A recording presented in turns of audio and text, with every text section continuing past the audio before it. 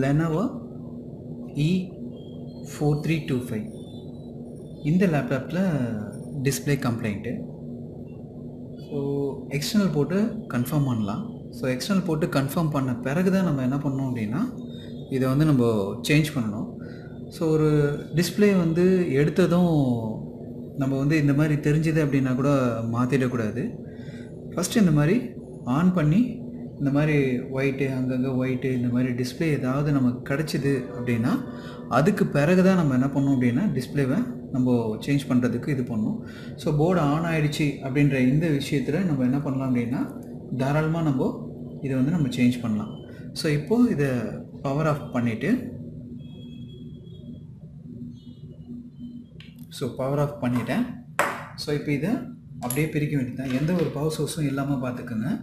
So adapter கனெக்ஷன்ஸை எடுத்துட்டேன். ஓகேங்களா, adapter connection எடுத்துட்டேன்.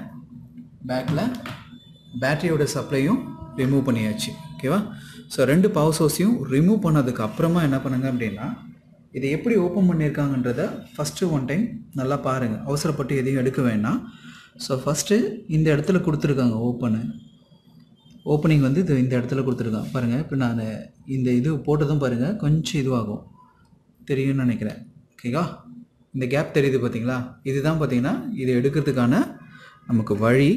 ஸோ இதை வச்சே நம்ம என்ன பண்ணோம் அப்படின்னா ஃபுல்லாக எடுக்கலாம். இல்லை அப்படின்னா இந்த இடம் இருக்குது பார்த்தீங்களா, இதை பிடிச்சி இழுத்தீங்க அப்படின்னாவே ஆட்டோமேட்டிக்காக வந்துடும். ஓகேவா, ஸோ இதை இழுக்கும் போது கேர்ஃபுல்லாக எடுங்க. இது போனதுன்றதால ஸோ ஒன்றும் பிரச்சனை இருக்காது. ஸோ அதால் இந்த கார்னரில் கொஞ்சம் கொஞ்சமாக ஸோ அப்படியே ரொட்டேட் பண்ணி இந்த சைடு அப்புறம் இந்த சைடு. ஸோ இப்போது ஃப்ரண்ட்டில் எடுக்கணும். ஸோ ஃப்ரண்ட்டில் கொஞ்சம் கேர்ஃபுல்லாக எடுங்க.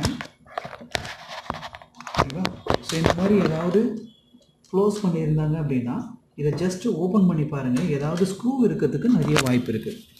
பார்த்தீங்களா, ஸோ இந்த இடத்துல ஸ்க்ரூ போட்டிருக்காங்க. ஸோ அதை மட்டும் இப்போ நம்ம என்ன பண்ணோம் அப்படின்னா ரிமூவ் பண்ணணும்.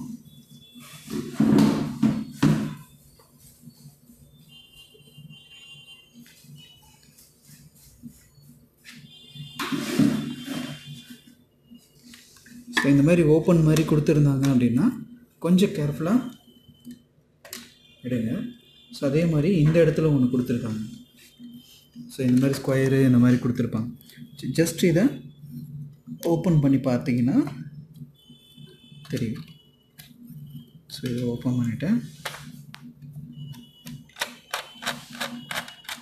ஓகேங்களா, ஸோ எடுத்ததுக்கப்புறமா லைட்டாக ப்ரெஸ் பண்ணிங்க அப்படின்னாவே இந்த ஒட்டுமொத்த ஸ்க்ரீனும் மேலே இருக்கிற இந்த கேஸ் ஆட்டோமேட்டிக்காக வெளில வந்துடும்.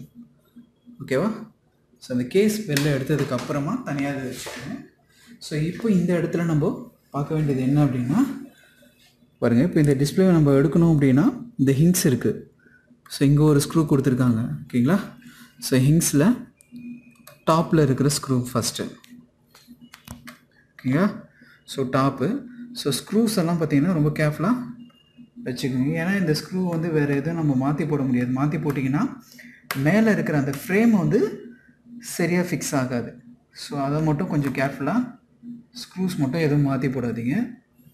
ஸோ இப்போ இது டிஸ்பிளேவை லைட்டாக என்ன பண்ணுறேன் அப்படின்னா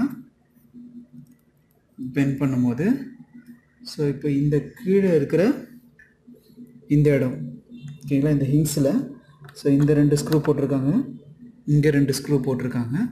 சேம் சைட் பார்த்திங்கன்னா அதே மாதிரி இந்த சைடில் ஸ்க்ரூஸ் எல்லாம் இருக்குது. ஸோ அதையும் நம்ம என்ன பண்ணோம் அப்படின்னா ஒன் டைம் கேர்ஃபுல்லாக என்ன பண்ணணும் அப்படின்னா ரிமூவ் பண்ணணும். ஸோ ஆல்ரெடி இந்த 2 ஸ்க்ரூ எடுத்து வச்சுருக்கேன். அடுத்து இந்த ஸ்க்ரூ.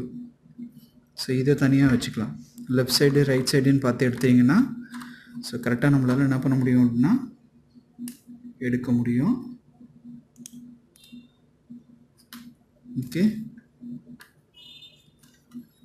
ஸோ இது லெஃப்ட் சைடுக்கானது, இது ரைட் சைடுக்கான ஸ்க்ரூ.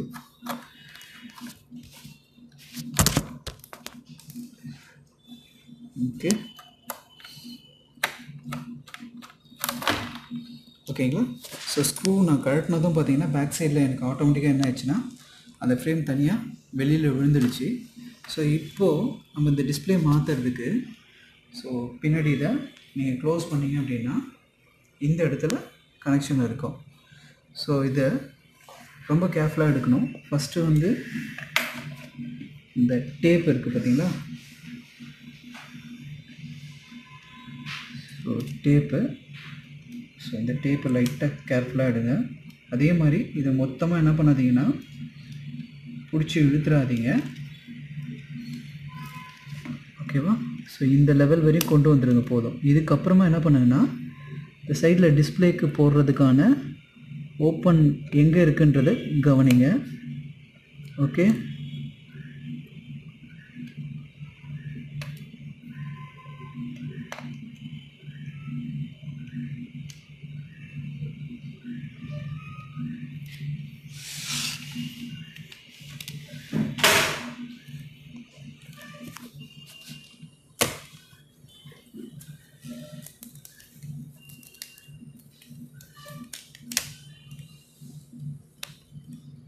ஓகே.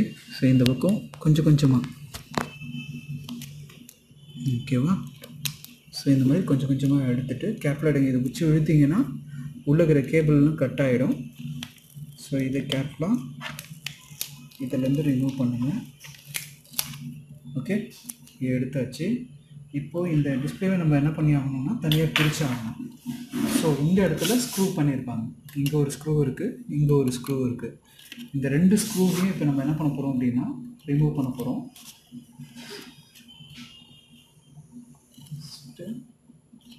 ஸோ ஸ்க்ரூலாம் ரொம்ப கேர்ஃபுல்லாக வச்சுக்கோங்க. இது இன்னும் ரொம்ப குட்டியாக இருக்கும்.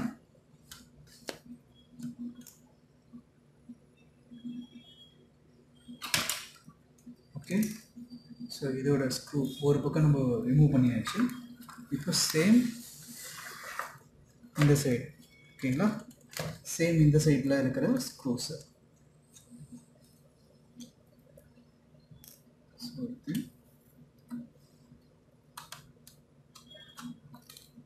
ஸோ அந்த சைடு. ஸோ பழைய டிஸ்பிளேவை தனியாக வச்சாச்சு. இப்போ இதுக்கு ஒன்று புதுசு, ஓகேங்களா?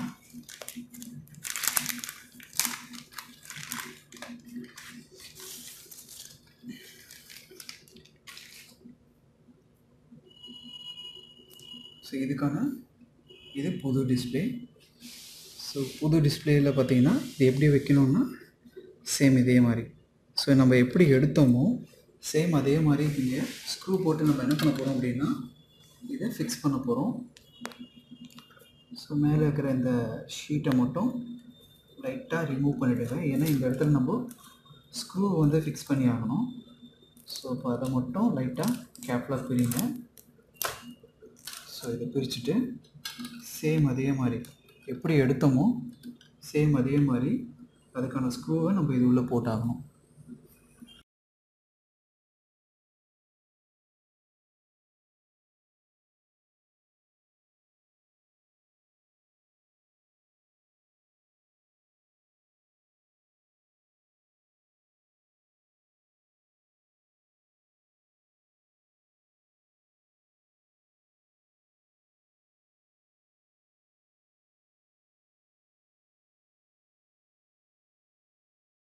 இந்த 4 பக்கமும் ஸ்க்ரூ போட்டாச்சு. இப்போ கேபிளை உள்ள கனெக்ட் பண்ணுங்க. ஸோ கேபிள் வந்து சரியாக கரெக்டாக கனெக்ட் பண்ணணும். ஸோ மாற்றி கனெக்ட் பண்ணிங்க அப்படின்னாலும் இது வந்து ப்ராப்ளம் ஆகும். ஸோ டிஸ்பிளே சரியாக வராது, ஓகேங்களா?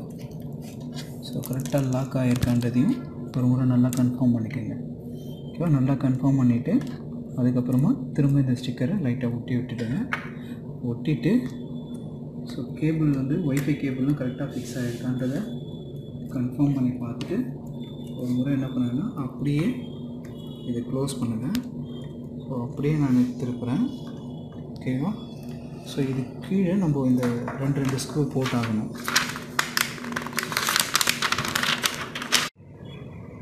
டிஸ்பிளே கனெக்ட் பண்ணியாச்சு, பவர் சப்ளை கொடுத்தாச்சு. ஸோ டிஸ்பிளேவை செக் பண்ணி பார்க்கலாம். ஸோ பட்டன் வந்து பவர் ஆன் ஆகிருக்கு. ஸோ டிஸ்பிளே பார்த்திங்கன்னா சேஞ்ச் பண்ணி பிறகும் ஃபுல் ஒயிட் டிஸ்பிளே வருது. ஸோ இதுதான் சேஞ்சிங் மெத்தடு. பட் ஆனால் ஒயிட் டிஸ்பிளே வருதுன்றதால கண்டிப்பாக மதர் போர்டில் ப்ராப்ளம் இருக்கும். ஸோ மதர் போர்டில் எங்கே ப்ராப்ளம் இருக்குன்றதை இப்போ நம்ம செக் பண்ணலாம்.